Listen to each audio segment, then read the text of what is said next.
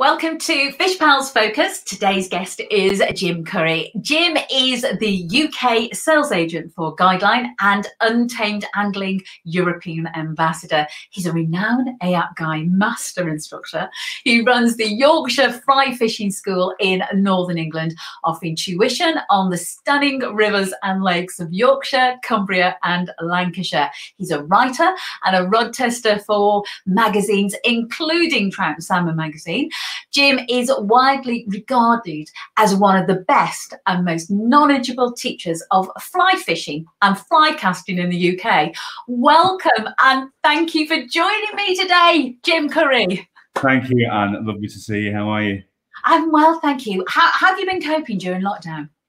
Yeah, pretty good. I just kind of went into super training mode, really. You know, I kind of started running and cycling and doing triathlon. So it's just that side of me, that side of things kept me kind of sane, really. Because that lockdown with the fishing was tough for all of us, wasn't it?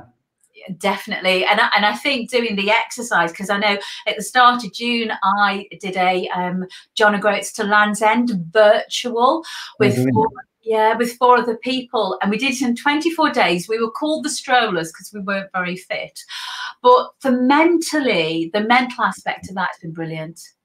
Yeah, I mean, you know, both of us have chatted in the past about the running and everything, and I think the exercise for me became increasingly important once the fishing was out of the equation, really, because the fishing has been responsible not just for kind of giving me a career in the industry, but just kind of banishing all kinds of demons and keeping me sane and being that safe place, you know, down by the water. So losing that, and I think having the exercise to fall back on was really cool. So no, I just went into beast mode with the exercise, and it just went completely bonkers. I know. If anybody has a look on your Instagram, you can see photos of you. Because you do triathlons, don't you? I do now. I just did a half Ironman 2 weeks ago, and then I've got another one in about end of September if it goes ahead. And then the plan is to do Ironman Barcelona, the full one, in October next year. Oh, good luck on that. Fishing, because you've been in the world of fishing for many years. When did you start fishing? How old were you? I guess I grew up in a fishing and shooting household, which, you know, I was very fortunate for that. So at weekends, it was either go fishing or shooting with your dad or stay at home. So we just kind of went. That worked beautifully for me. It worked less well for my sister and my foster brother, who weren't that kind of keen on it. But for me, it was just awesome, man. So I kind of guess we started, like most people, I guess, started fishing maggots and worms and floats in the farm streams and on little lakes on family holidays down in Cornwall and places like that. And then Dad started taking some fishing on the River Findhorn. So some of my earliest memories are up in that around Glenferness, Leithen Estates, around that area, and then we fished that river together for a lot of years. We ended up catching a lot of fish out of it, but when we first started, we were hopeless. We kind of both learned together. We didn't have a clue what we were doing, really. But it's a beautiful river, and I've got a fabulous photo here. Tell us a little bit about this photo. Oh yeah, that's me with hair, obviously, with my friend at the time, Peter, with my biggest trout it's actually got a pretty good tail on it, that one, from a rainbow trout perspective. That was at a little holiday cottage, some holiday cottage down at Tintagel in Yorkshire. And I think I fed about 3 kilos of sweet corn into the lake with my float and my hook. And finally, that thing, which looks covered in straw and is obviously dead, I think I'm probably grasping some money to pay for it in my right hand by the looks of things. Yeah, so I mean, listen, that was one of those kind of moments that really started the whole thing rolling for me, really. And I was at school, you know, I was one of those geeky kids at school who was avoiding homework, getting beaten up, and actually turning in. And for me, fishing was at an early age was just a place that was just a super safe place and a super fun place for me from that moment on, really, I guess. And it's a canny fish as well. Yeah, I was made up with it. I'd be made up with that fish. So school was not really a great place for you.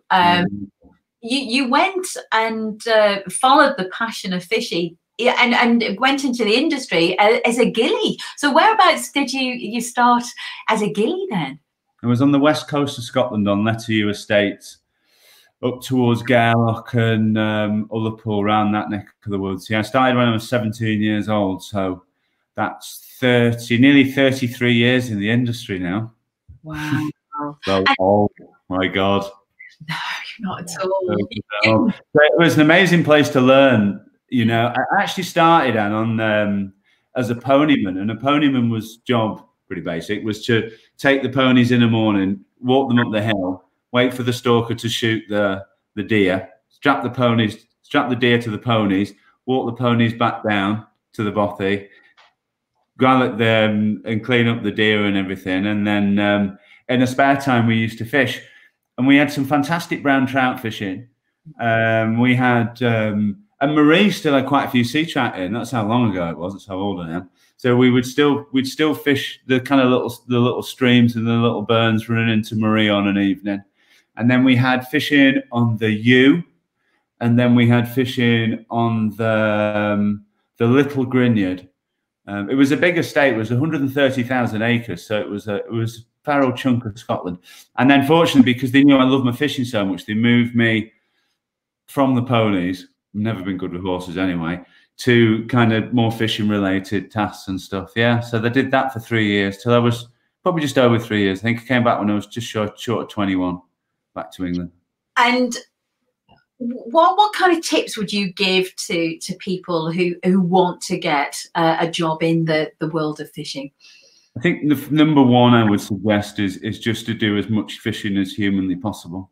I think don't worry about likes on Facebook and how many friends you've got on Instagram. Just, you know, that is a skill undoubtedly, and it is a great platform to give you the exposure you need to get yourself on the ladder, whether you want to be a guide around the world or a fishery manager or a gillie. It can help, but ultimately, as much exposure as Facebook will give you, if you haven't got the background and served an apprenticeship, it will expose you. So there are no shortcuts. So go fishing, enjoy yourself, and don't take it too seriously. It's fishing, just go and enjoy it. I know people do take it seriously, don't they? Crazy, yeah. And I think sometimes people lose the fact that we're going fishing. I know, for sure. Yeah, 100%. And it's quite a complicated sport now. If you think about all the kit and the gadgets that we can bolt on every year, there's new products from all the retailers, and it's a bit bamboozling. I understand that, and sometimes I sit in the sales meetings. I'm like, oh my God, I'm gonna get my head around another line concept. But ultimately, it's a very simple sport, and you know that. We both know that. We both spent enough time in our waders now throwing these fly rods around. You know, it is.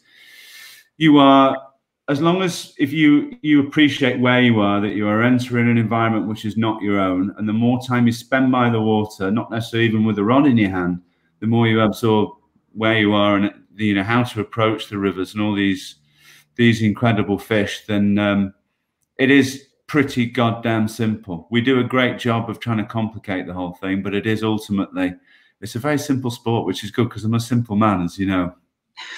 Well, do you know something? When I first started, it was like a massive learning curve for me. And what I did do is I actually went and spoke to a gillie and said, could I come along and just walk the river with you? And he just talked me through the water and all the pools and everything. And that's how I was able to get some knowledge right from the start. Because back then, being a female on your own, it wasn't the easiest, to actually go fishing. Now, you are part of Guideline. I am. And we just been, before we started this, we were chatting, and I said, do you know something? I've got my fishing rod right next to me, and it's my Guideline rod. You see. So, you're the UK sales agent for Guideline. Yep. Tell us a little bit about Guideline, because for people that don't know who Guideline is. Yeah. So they are, I've been with Guideline for about 5 years now. My first proper job, I guess, that wasn't working for myself, so that came as a bit of a shock to the system. But I couldn't have got involved with a better company, really, for a couple of reasons. Guideline are a company which is 26, 27 years old now. They are they were born out of a group of friends who are absolute fly fishing assassins, trout fishermen and salmon fishermen. Those guys are still involved today as the directors and sales managers and shareholders.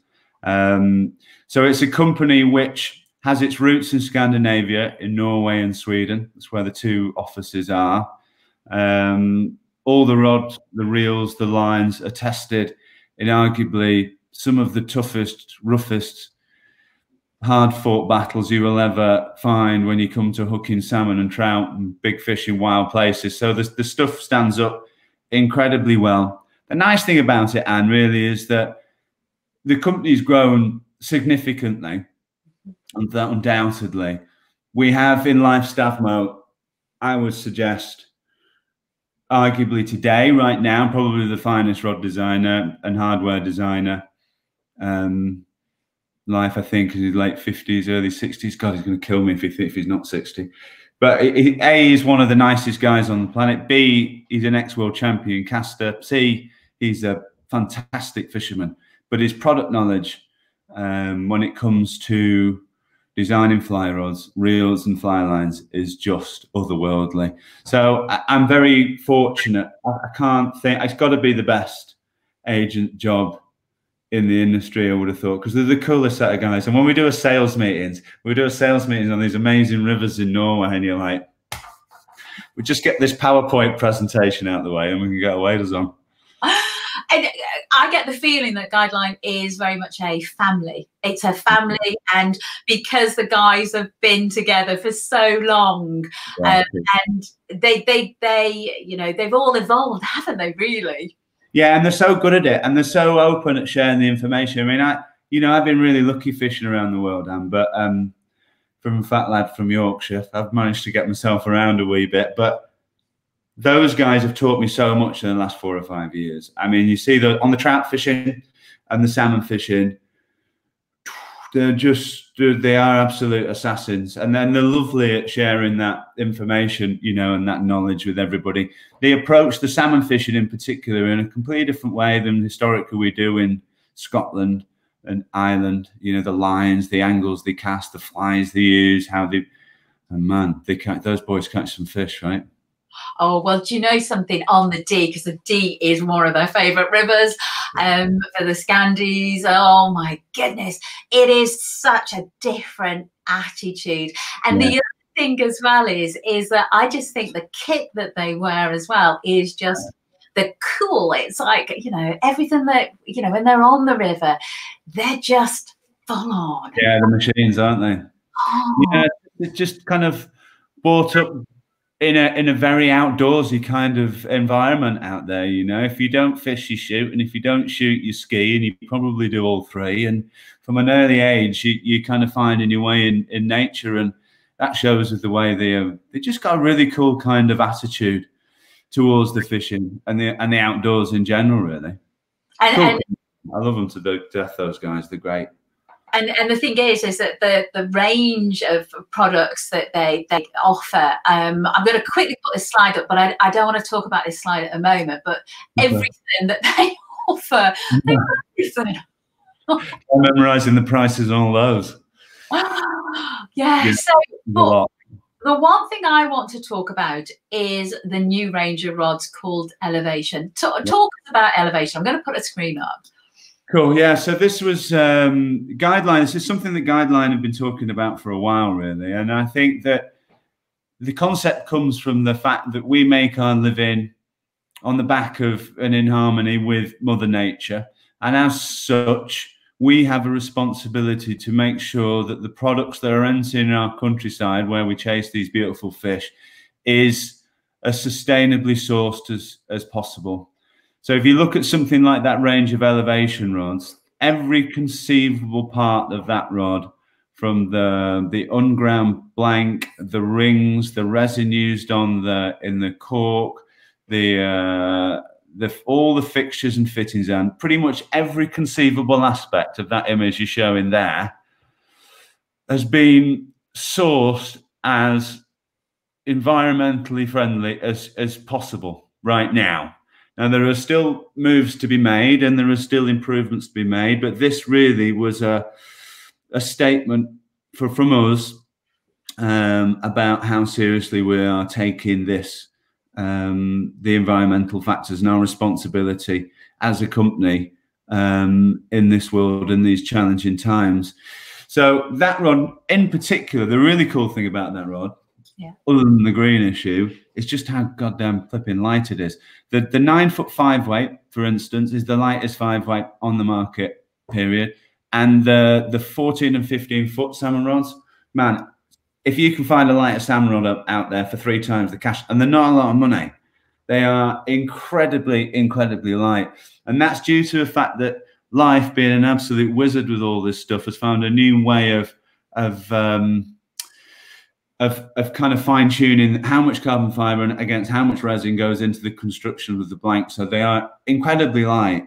I mean, incredibly light. The 15-footer feels like a 12-footer. The 5 weight feels like a 3 weight. It's great. They're a great range of rods, but the message behind them is important.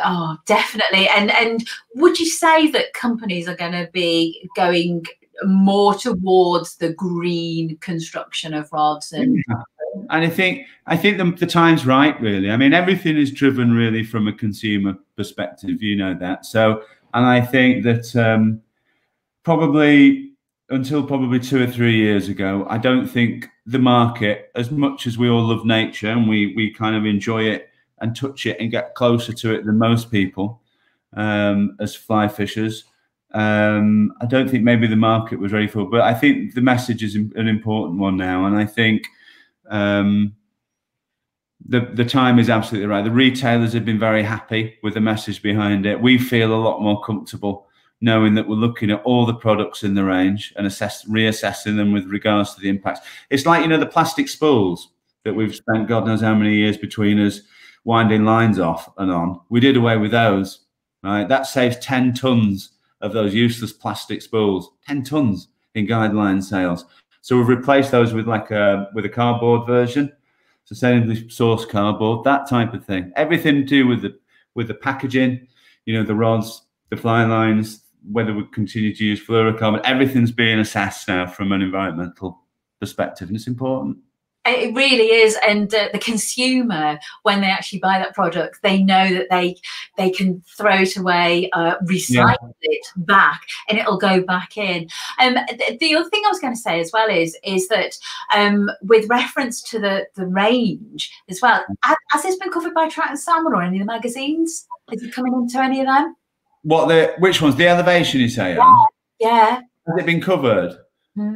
Yeah, no, it's had a bit of coverage. It had a bit of coverage. I mean, I think we did something in Trout and Salmon with Andrew and the guys over there on that side of it. Been pushed on our social media channels and on the website. The really cool thing is, in particular, during this lockdown thing, the sales on the single handers have just been spectacular. I think the message is important, of course, but it's a kick-ass range of rods. So when we could, like at the moment, right, we were all desperate to get to Scotland because Scotland's full of fish if we're living in England, and we've got nowhere to stay at the moment. So the trout fishing closer to home, I think, has been kind of accessed more readily than ever before. And that range of rods, you think off the top of my head, like the 9'5" weight's about 200 quid. Well, it feels about 200. It feels about 450, 500 quid before you put a line on it, and then it just feels absolutely priceless, quite frankly. It's a stunning range of rods.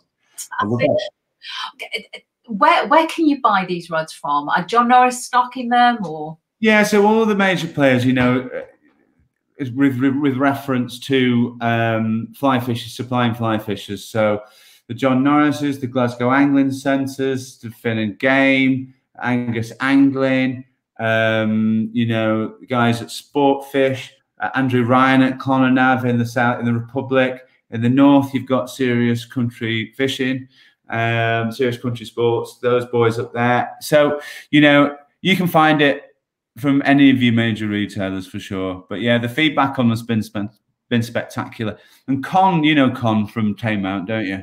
We are. Con's so nice. Well, I'm going to put up the photo here. No, can I put the photo up of your dad, or are you just going to talk about Con, because he is a star? No. Well, just quick thing about Con. Con is he's on our pro team. He is the head gilly at Taymount. He's everything. You know, if you wanted somebody to if you were just getting into the sport and you were kind of 15, 16, 17-year-old young girl or a young lad wanting to get in, and you know, if you do as much fishing as Con O'Day and you're as giving and generous with your time, somebody will come and snap you up. He's an awesome caster and a fantastic fisherman and a lovely guy, and he's just done a piece on those double-handed elevation range. He's been slaying fish left, right, and centre on them recently. Go on, flash up that picture of my dad, because I love seeing that picture. Oh, I know. The photo of your dad. Tell us about this. Yeah. So that's kind of, yeah. So this is a kind of a toughie for me, because I've been really lucky, as you know, traveling around the world, and I've fished in some incredible places, and I've caught some incredible fish. But last year, Dad's not been too well. His heart's been pretty ropey and continues to be, but he's soldiering on, bless him. And he hadn't been fishing because he'd been poorly for quite some time. And we booked a couple of days with FishPal, and you'll be glad to know. And we went up to Taymount, and Con took us out, and we had 2 days in the boat. And it was in August. It was really dry. There wasn't any fish about. There was a few. There wasn't any water. And then on the second day, Dad's getting tired. And then Con, I was looking at Con. Con was looking at me, and then we went down. We were on the bottom bit, going down towards the Lynn pool there. And yeah, Con's like 20-6. We're going to have to, I should be back. You know, and Dad's like, it's fine. And I'm not kidding. He made one cast, basically the last cast, and we saw this thing coming out of the depth, and yeah, it was that 18-pound fish. Yeah, amazing.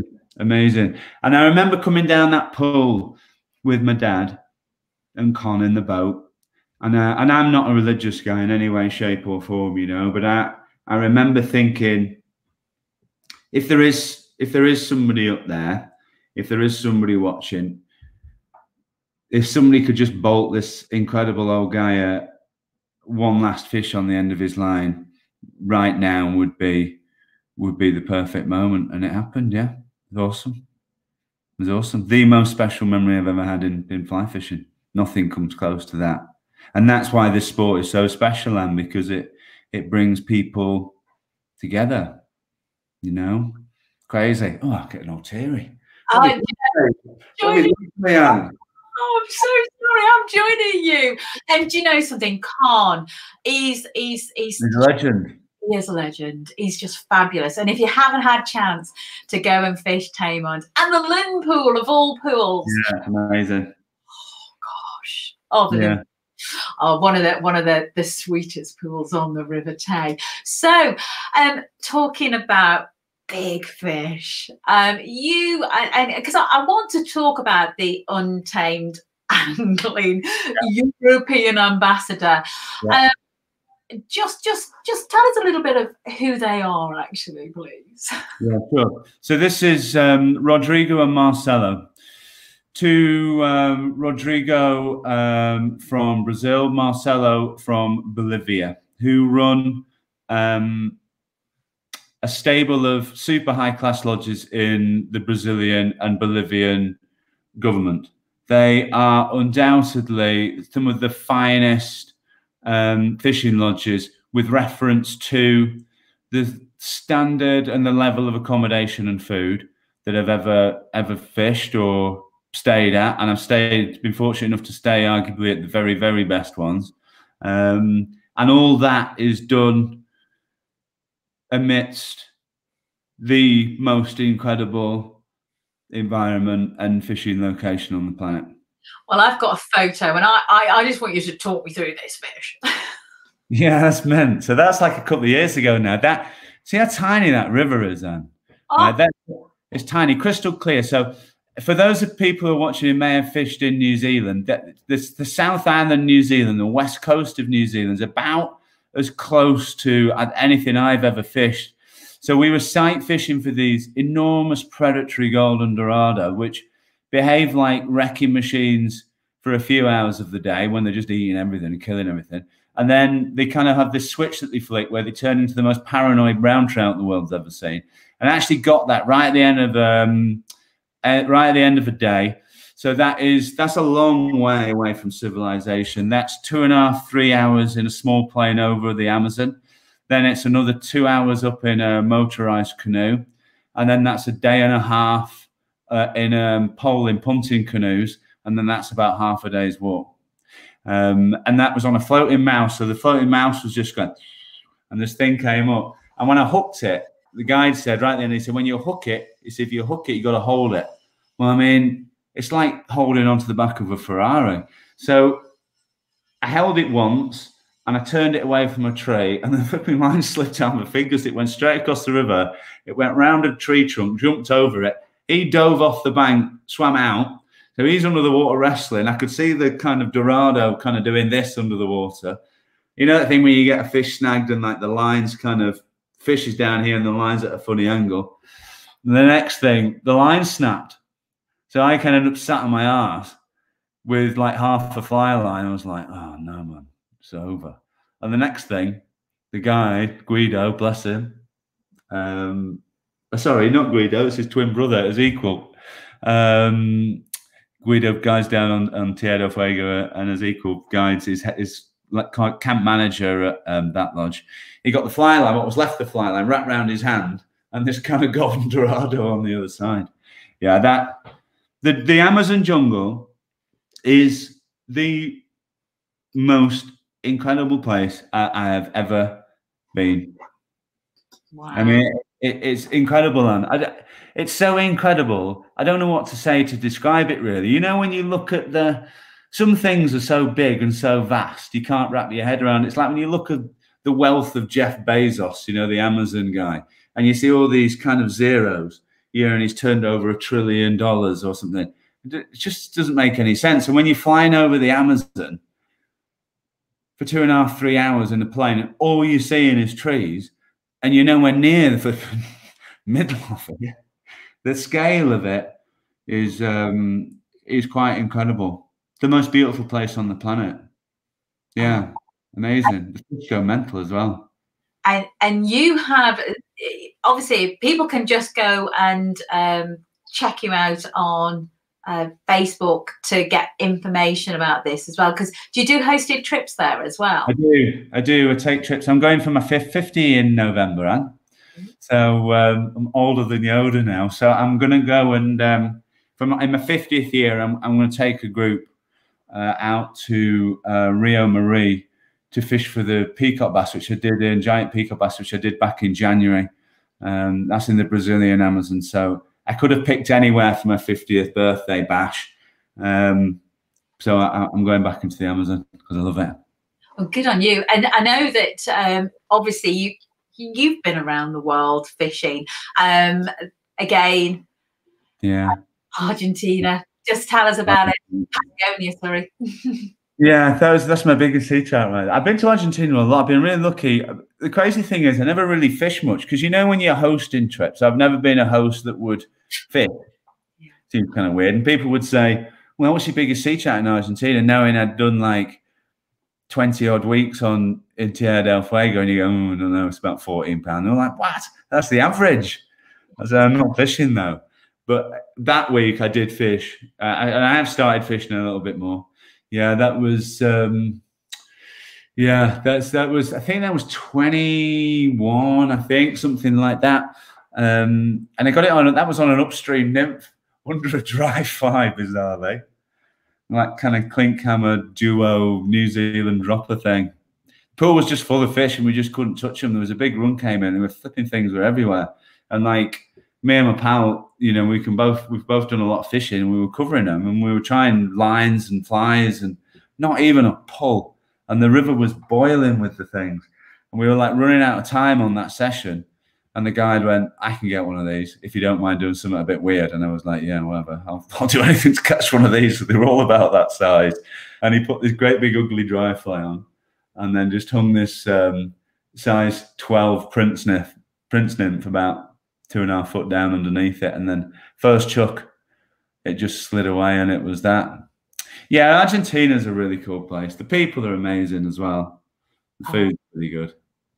And the one thing with Argentina is that you really do have to be able to cast to go there, don't you? Because it's. You know what though? I've heard that a lot, and I most of the time that wind blows off the Andes, it blows downstream. Yeah. And the way the Rio Grande is, just trying to, it just does this the whole way around. So you can always, I mean, I've had people there who've virtually never picked a rod up before, and they've all caught fish. Because if you get the wind behind you, you know, everybody thinks of Scott McKenzie, bless him, Scott. Shout out to Scott. You know, because you can find a spot there where the wind will be helpful. If the wind blows upstream and it's strong, it doesn't matter if you are Scott. We're all going back to the lodge. You know, it can. I've seen it, and I've been down there, and at the end of a week, people have gone, "What are we on about? It's not even got remotely windy. What are you talking about? I've got all these clothes on," and like I've stayed there, and another group have come in, and it's been 130, 140 kilometers an hour, and we're literally two of us trying to drag a truck door open to get a client out because he's got sandwiched between the door and the fuselage of the truck. It's blowing all the water out of the river. So it's an amazing place. It's another place that would be on my bucket list. The jungle, that Argentina, without a doubt, just from a cultural perspective. And it's the last great sea trout river. There are still a number of great Atlantic salmon rivers. There's only one really, truly great for me sea trout river left on the planet, unfortunately, and that's the Rio Grande. So that one, if you're a destination angler, you need to tick that box. Fish are enormous. And the other one's Russia, probably still. I think I love Russia. I think it's just, it must have been like England and Scotland 150 years ago, you know. It's kind of wild and untamed and full of fish. Well, I've got a Russian photo as well. I've done my research. Yeah, that was Middle Varzuga last year. That was a crazy week. I got 107 fish. I mean, I know it sounds ridiculous, but but for a week, I mean, it was insane. All on floating lines, and all on little flies, and we were like fishing little hitches, and the thing with the Middle Varzuga, they're not big fish out there. That was probably one of the bigger ones for the week. But as far as sports concerned and getting your string pulled, I think that's the home pull at Middle Varzuga, and right at the kind of top end of it. Just stunning. And listen, I don't get as much chance to fish with salmon as I'd like to. One other thing about the COVID thing is I'm definitely making more time for fishing. That's just happening. And but when I'm out there, I just went completely nuts. Didn't sleep for 2 days. I just stayed in my waders. I must have stunk.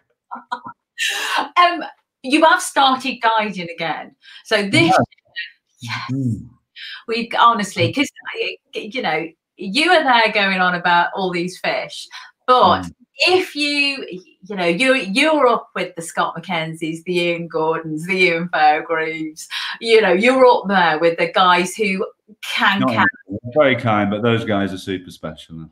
You are very, very understated. You are, and you know that. But you've started guiding, and this is a photo quite recent as well, isn't it? Yeah. That's in Yorkshire. That's on the Swale.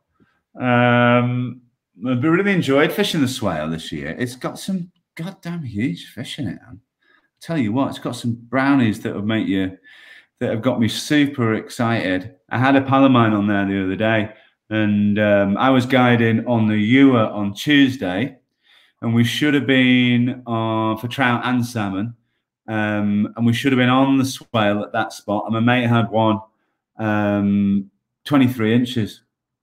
which is a huge fish. You know, depending on the, I haven't seen a picture because he couldn't get a picture, couldn't get his hand around it because it was that big. But 23 inches probably puts it in the kind of, certainly in the £5 category. But we up to salmon on the year on Tuesday, my client. Yes. Oh, there is salmon on the year. So full of fish, man. Everywhere's full of fish, isn't it?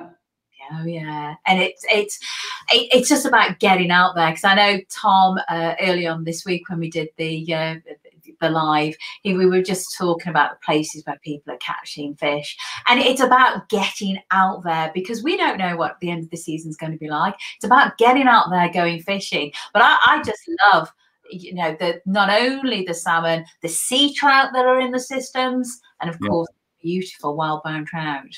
Yeah, it was a belter. We've had some crackers out of that river. We've seen some humongous fish. There's also that bit, some really nice barbel. So we're going to try and get, when the water drops, we're going to stalk a few big barbel in there. That would be super fun. But you know, what you said about the salmon, and really important, I think, you know, there can't be any, we've not talked about this yet, but there can't be any coincidence that I speak to my accounts all over England, Scotland, Ireland, Wales. Every single one of them's full of fish. Every single one of them. So there has to be a correlation between all these super massive factory fishing boats hoovering up everything with a fin and a gill that swims our oceans, and this immense number of fish that are returning. Some of the stories I'm hearing about the ridge pool, the Moy, the Sewer having more fish in it than it's had for 25, 30 years, you know. And honestly, if you'd have seen those fish on there was the lads on the opposite bank to us on the Ewer. I mean, I know the Ewer's got fish running back into the season. It's early July. They'd 5 fish in the morning. They're everywhere. And the thing is it's because the big boats haven't been out, isn't it? No. So yeah, and I just hope that these fish get the chance to spawn, and you know, and they're able to get back out, because it is quite a daunting life. The fish do lead when they're out there as well, out in the sea. But I have the Atlantic Salmon Trust coming on later on these shows, and I've also got a guy coming on to talk about tuna. Okay, cool. Yeah, because the tuna population, because don't forget, in the 1920s and 30s, and everything, right? Yeah, Yorkshire coast was a tuna destination. Yeah, even John. I'll tune into that. Yeah, so so obviously people can contact you for guiding, and I just wanted to show this photo of the Guideline Fly Fish Facebook page, not Facebook, website. You know, you've just got some amazing ambassadors, haven't you? We've got some brilliant ambassadors. We made a thing with them. Here's the thing with the ambassadors, right? Is that we undoubtedly now live in an age where there are more, everybody's a pro guide and everybody's an ambassador. And I'm not knocking that, because if you get a little foothold, toehold somewhere, you've got to grasp it. At Guideline, we look at things very differently. We have a small team. Everybody is there for a reason. Everybody on the team, whether you're a pro member or an ambassador, has served that apprenticeship. You will be considered to be an expert in your field. And so we keep that team small. And that means hopefully we look after the guys very well. They help us a lot with products. And feed into that side of things, and we're a good bunch. We're you know, we just took a different approach, and we don't have lots and lots of pro members and ambassadors, and I wanted the best group I could assemble, and we're very lucky. Con, you know, with Kevin Schoen in Republic, Chris Haig, Lewis Hendry, Alex Jardine, you know, all the guys out there are doing a fantastic job. You know, I'm very proud of them. They're a good bunch of boys. They're good to fish with. They're good fishermen.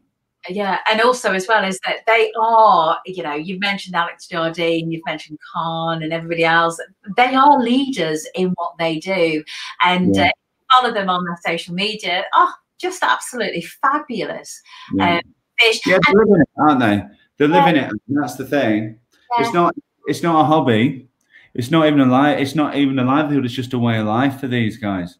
Yeah. That's the way it should be. And they're also kind as well with their knowledge. Yeah, 100%. They share as Yeah, well. that's the way it should be as well. It's just there's no secrets. We're all here to. I say I've learned so much. I was fishing with Lewis Hendry about 2 weeks ago. We were doing some filming up on the Eden. Oh my God, that guy is just some kind of freak of nature with those nymphs. It's just the stuff he can do. You're just like, what? How are you doing that? And he tells you, it's just like, and that was like every day's a school day, right? When you're on the river. Oh, and if it isn't a school day, then it's all about opening your mind up, because you can always learn something new. And it's only going to happen with fishing as well, isn't it? Yeah. So people can get a hold of you at the Yorkshire Fly Fishing School. Best way to get hold of me, if you would like to endure a day's guiding with me, and I'll be honest, it's an endurance task, because I don't like to finish early if the fishing's good. You can reach out to me on Facebook. Just search Jim Curry, or you can find me on the Guideline website. I'm on there. I'm on Instagram, Guideline Fly Fisher. But yeah, you don't have to look that hard to find my big, bald, ugly head on. Well, what we're going to do is when this goes out next week, we're going to put a ticker tape along the bottom so people can actually get in contact with you. Jim Curry, absolute pleasure chatting to you again. It's been a long time. No, it's been too long. I think London, probably, since last time we were hanging out having a beer. Yeah. So, but you take care. Tight lines, and to you. Say hello to your dad as well and tell him well done on that fish. So you take care, my lovely. Right. Bye-bye.